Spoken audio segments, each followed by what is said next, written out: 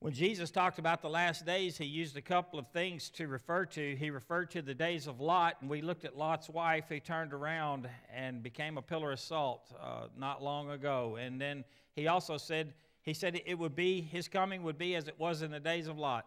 But he also said his second coming would be as it were in the days of Noah. And so, obviously, Jesus wants us to consider these famous men of the Old Testament and what their testimony is and what the situation was. And so, if you think about it, the days of Noah are much like our own, and that's what Jesus referred to, that in his coming, it would be, they would be eating, they would be drinking, they would be marrying, giving in marriage.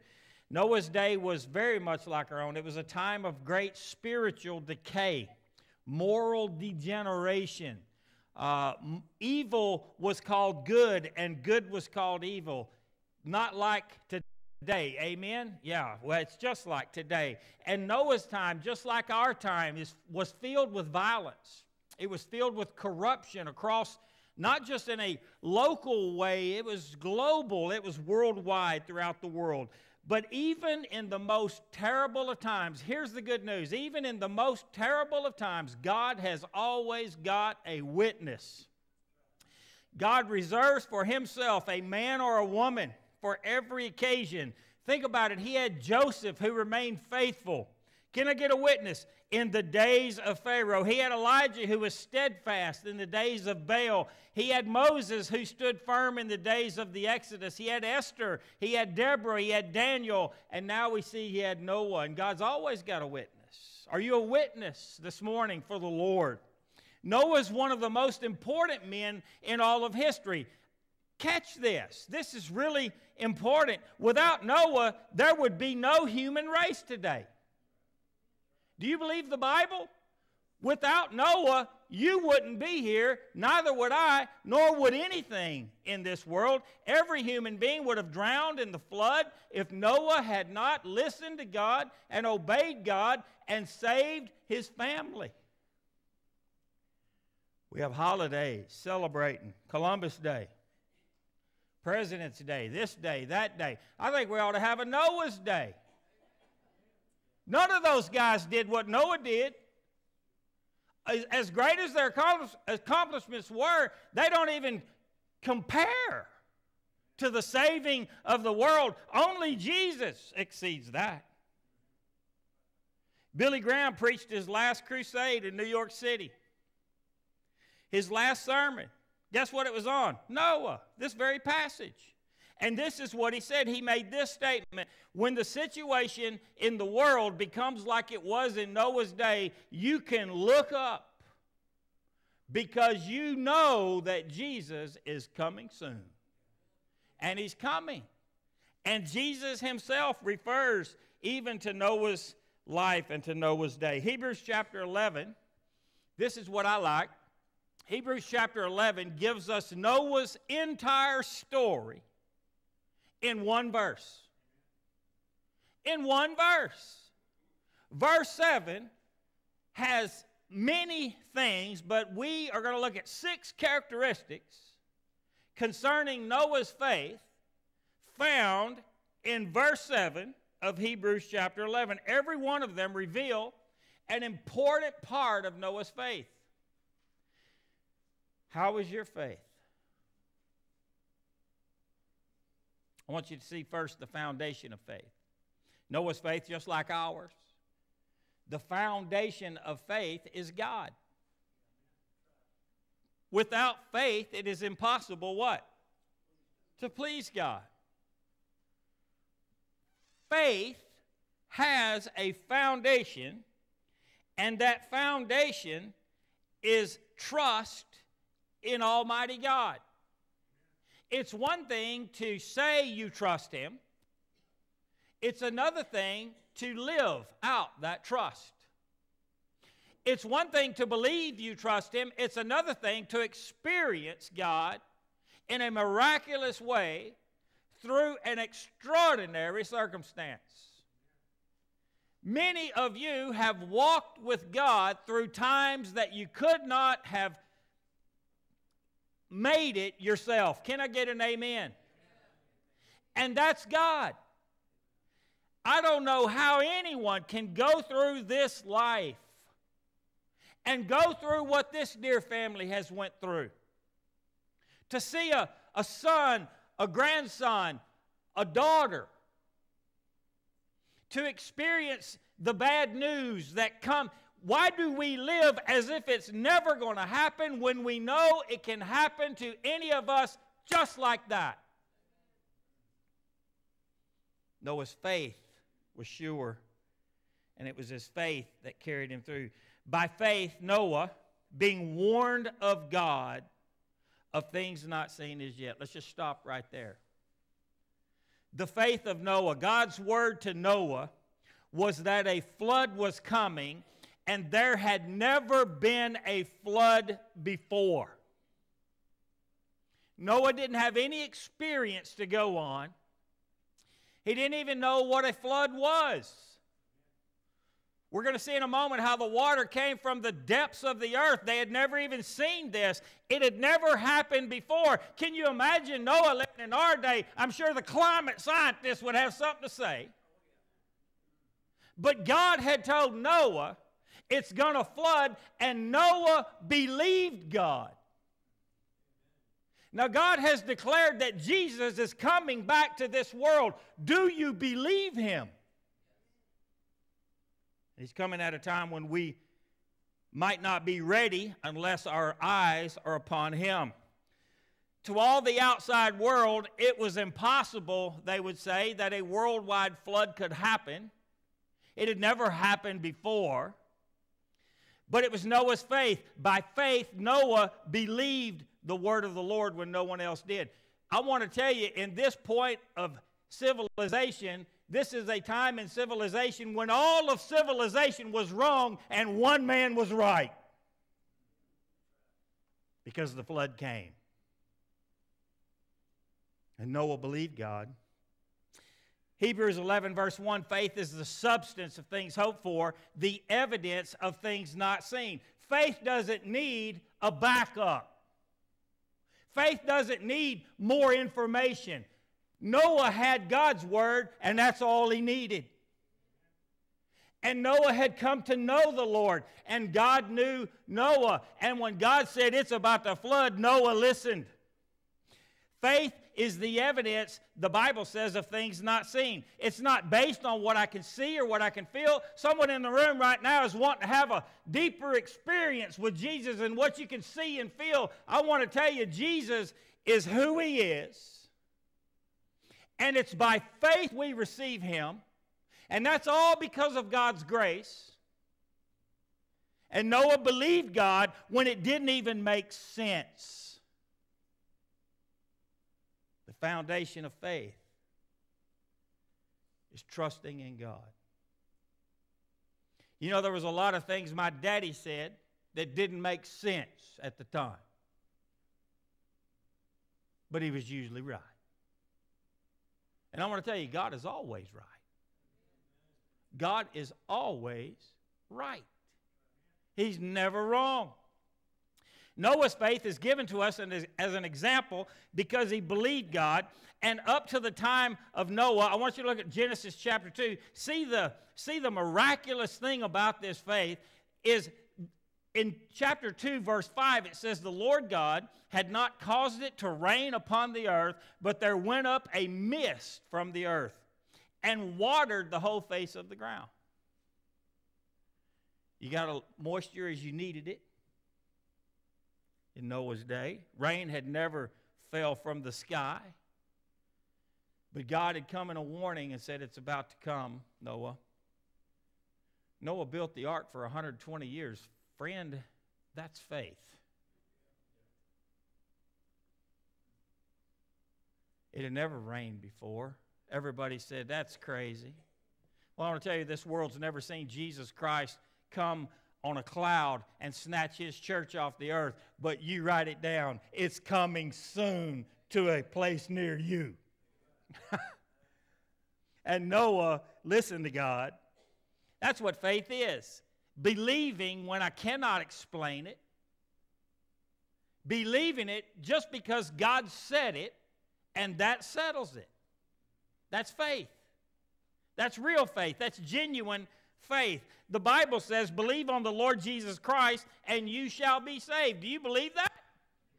Someone says, well, how do you know? Well, I believe it because God said it. I've staked my soul and my life on the Lord Jesus Christ. He's never let me down. Just as Noah believed things not seen as yet, God's telling you, God's telling me to believe on Jesus, whom we've not seen as yet, but we know He's real because God has told us so. Without faith, it is impossible to please God, for he that comes to God must believe that He is, and that He is a rewarder of them that diligently seek Him. The foundation of true faith. It's God. I want you to see the motive. I tried to make all these words rhyme, but heck, I got tired. The foundation of Noah's faith, the motive of Noah's faith. I could call this the fear, and that would fit the foundation and the fear, because fear was the motive. I've heard people say, talking about fear. Well, that's not the greatest way to come to. I want to tell you, fear will drive you to God every time. I doubt there's anybody that's ever really gotten saved that wasn't scared at some point. You listen to a sermon on hell like we just listened to a week or two ago, and if you're not afraid, you ought to be.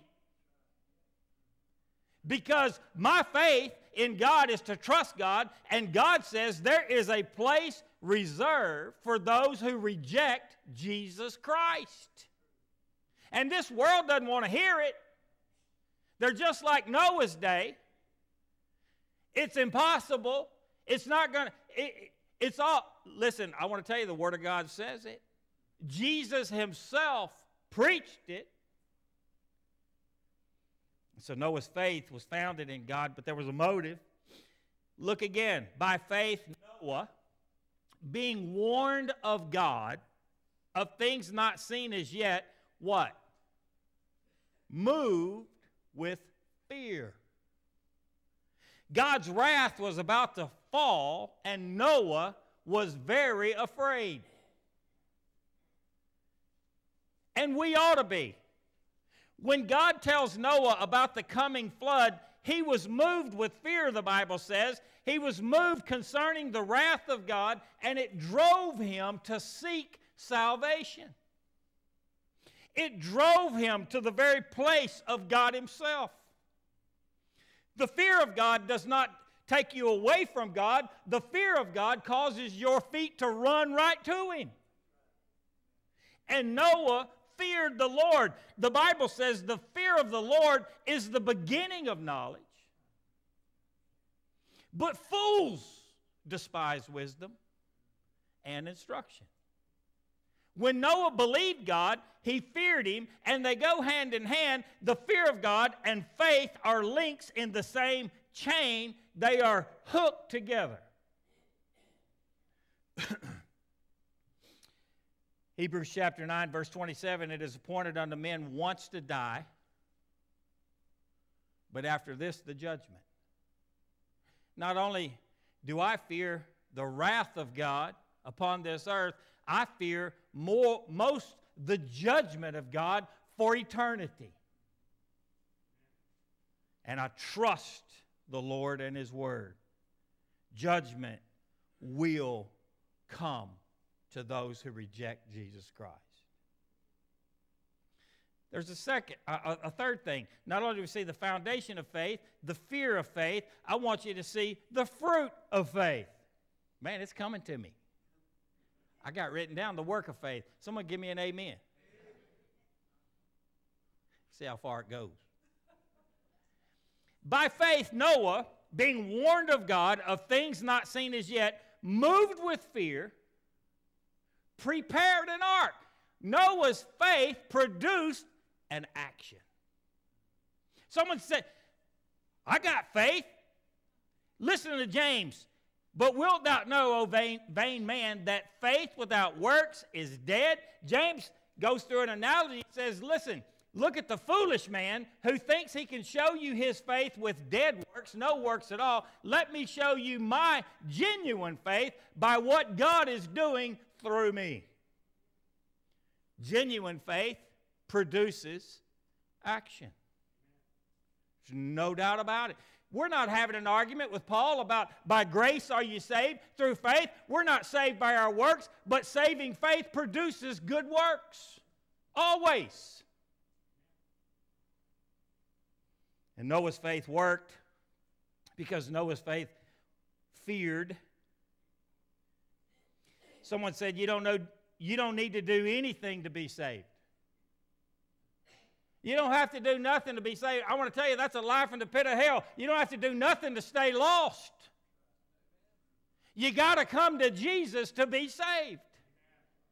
And this world needs to come to Christ. You got to make a move. You have to make the decision, the choice in your heart. I receive Him as my Savior. By faith, Noah prepared an ark when God said there's a flood coming. I want you to catch this. God said, build an ark. Go get some gopher wood.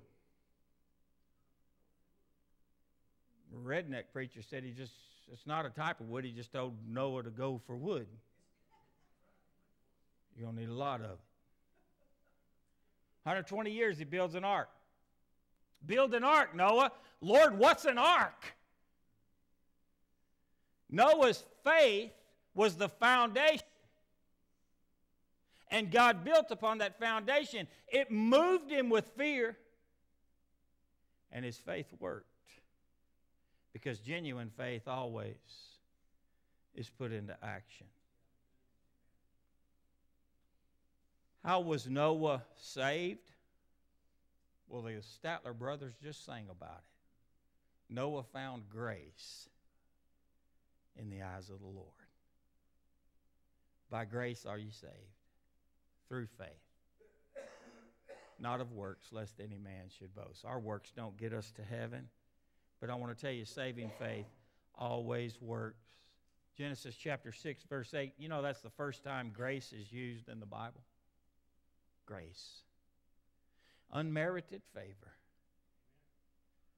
That God has looked upon you and He's looked upon me, and He doesn't see our sin. He sent His own Son, Jesus Christ, to go to the cross and pay our sin debt. And dear friend, you can stand before the Lord. You don't have to go through that great white throne judgment. You are exempt if you have Jesus Christ because you've already been declared saved by the blood of Christ. Adrian Rogers says grace is the root of salvation and works are the fruit of salvation. Jesus said you'll know them by their fruit.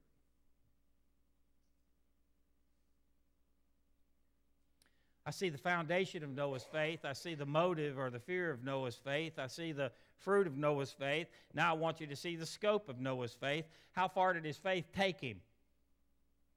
What part of his life did it touch? Was it just his own personal life, or did it spread from there? Look at what he says. By faith, Noah, being warned of God, of things not seen as yet, moved with fear, prepared an ark to the saving of his house. Someone says, that's all? Noah didn't reach anybody else. I want to tell you, it's not about how many we see saved. It's about being in the will of God and seeing what God will do. Noah's not accountable except to tell everyone what was coming. And I believe he did. Noah was the first bivocational preacher. We're going to see in a minute. Peter says he was a preacher of righteousness. Noah was a builder. By day, he's building the ark, and by night, he's preaching the Word of God. He had a 3-word sermon. It's going to rain. Noah never heard about rain. Don't even know what is rain. It's going to rain. And you better get ready. Faithful people are not satisfied to be saved alone. They recognize that God so loved the world that He gave His only begotten Son, that whosoever believes in him shall be saved. Aren't you glad somebody told you about Christ? Aren't you thankful they didn't keep it to themselves? And that's our job. Faithful people serve the Lord. Faith has action. Genuine faith always has action. But I want you to see something else here. Faithful people never give up on their family. Your witness starts at home. Noah had a tough job. If Noah's children went to public school today, they would tell them God doesn't exist.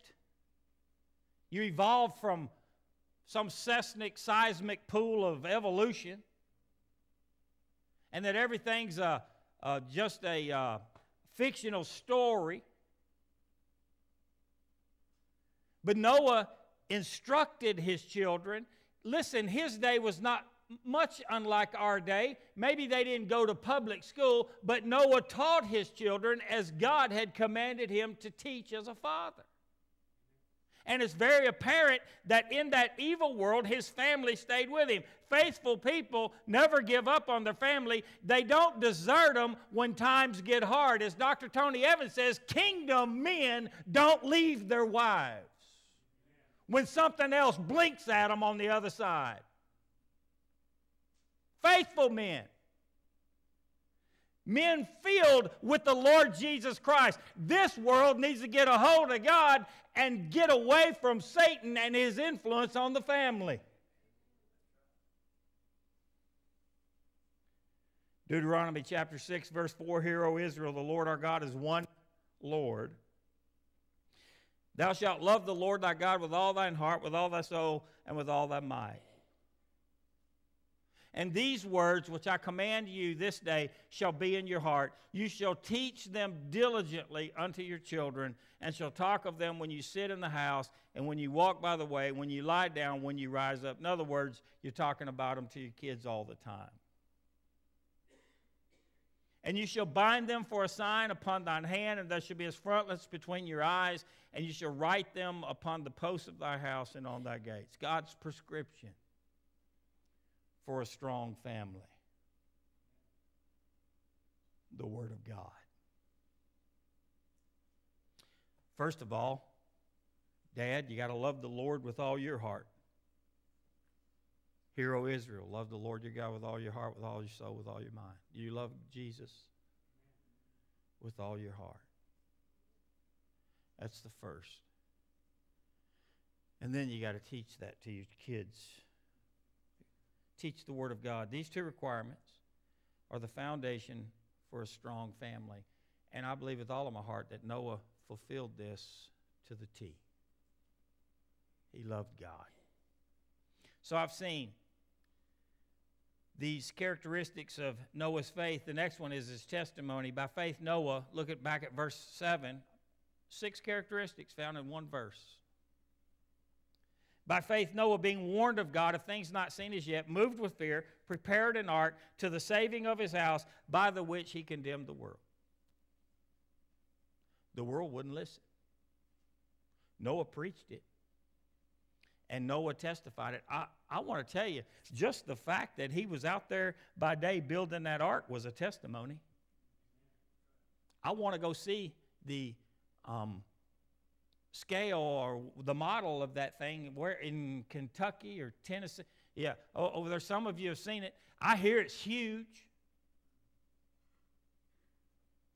That had to be a witness. It was a testimony to the unbelieving world. Peter calls Noah, catch this, a preacher of righteousness, 2 Peter chapter 2, verse 5. And spared not the old world, but saved Noah, the 8th person, a preacher of righteousness, bringing in the flood upon the world of the ungodly. Day after day, Noah preached. He pleaded with people to repent and be saved. Noah's preaching and the ark itself testified to the lost people of that day.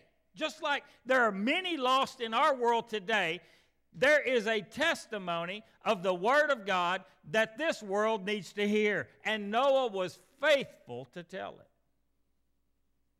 He was faithful in God's Word. This world handles the Bible as if it's only for the uneducated. Have you noticed that? Smart people don't believe that. That's the way this world acts. And I'm sure it was the same in Noah's day. A Pew Research poll dated April 25th, 2018, I quote, finds a direct correlation between higher education and unbelief in God. Now call it what you will. Maybe the colleges are trying to brainwash our kids. Amen or oh my. But if you think you're so smart that you don't need God, God's got something for you. And it's coming soon. 1 Corinthians chapter 3, verse 19, the wisdom of this world is foolishness with God. As smart as this world can seem, from climate scientists to nuclear physicists, it's foolishness to God if they deny God exists. Not all of them, but most of them today deny God. And they want to be God. You know, that's really the truth of the story. They hate God because they want to be God. They want to have the power of God. They want to have the control that only God has. The wisdom of this world is foolishness with God. Do you agree with that?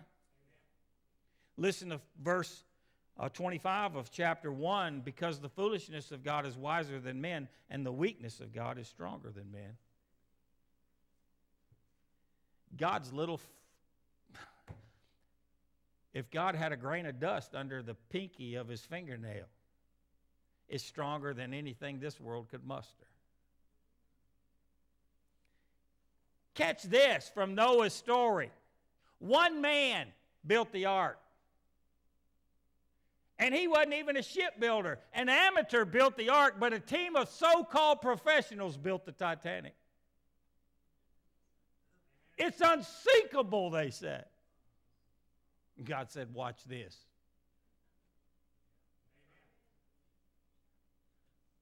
The foolishness of this world is to say there is no God.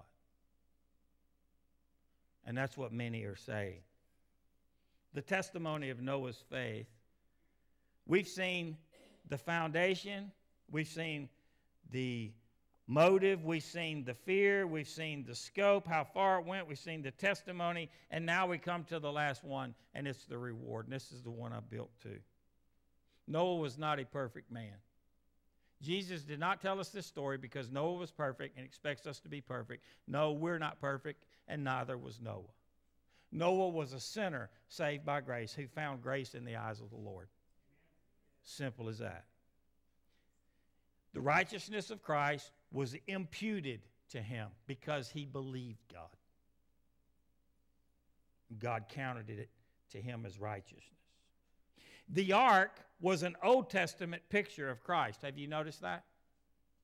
Just as Noah had to trust the ark.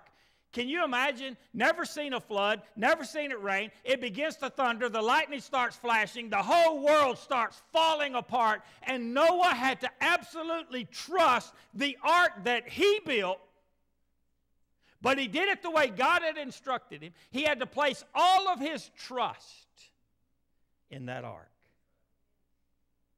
And when God said go in, he had to go in. Amen?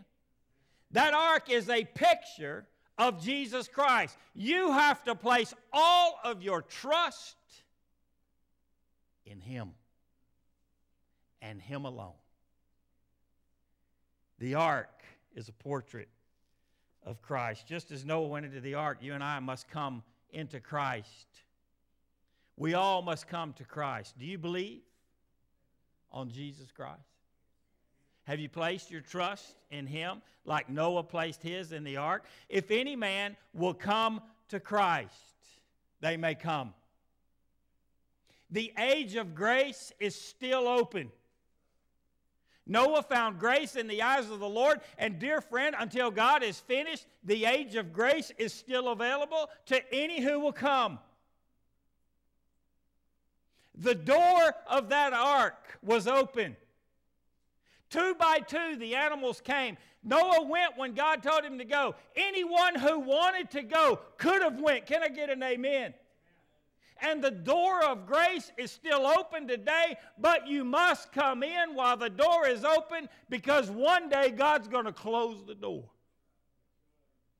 Noah's story.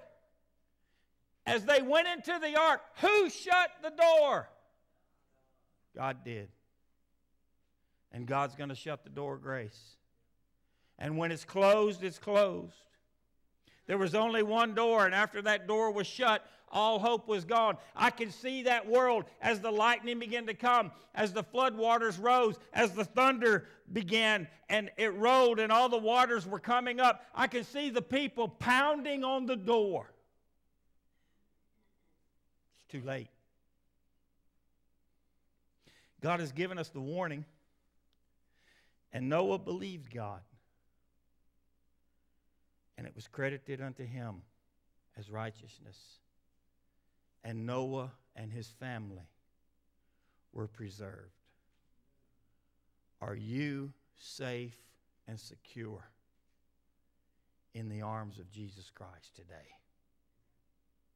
I don't know when the door is going to close. All I know is the door is open. And just as God speaks to his people, as Brother Ken shared with you, God has spoken to all of us. The door is open, and you need to tell everybody, because one day it's going to close. Let's all stand as the musicians come forward. God bless you. God keep you. Thank you, church, for all your prayers. Tanya's in the sound room. I praise God for that. Amen. And he's keeping us. And God is taking care of us, and he's using you to do it. And I thank you for it. Brother Stephen, thank you for the sermon. Enjoyed looking at it today.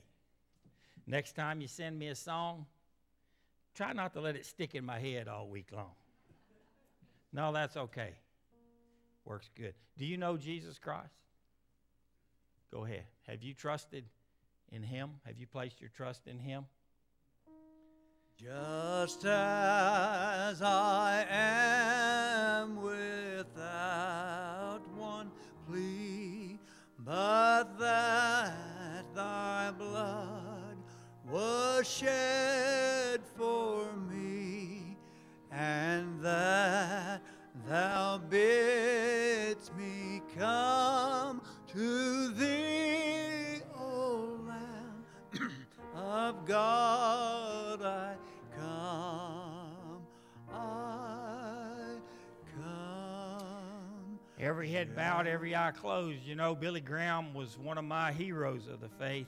I grew up watching those crusades, and there came a time when God called him home. And perhaps he'll call us home before the rapture of the church, but none of us knows. Maybe the rapture happens and we all go at the same time, those of us who know Christ. My fear is many are playing a game with God. Mm-hmm. Their faith is not genuine. Never has been.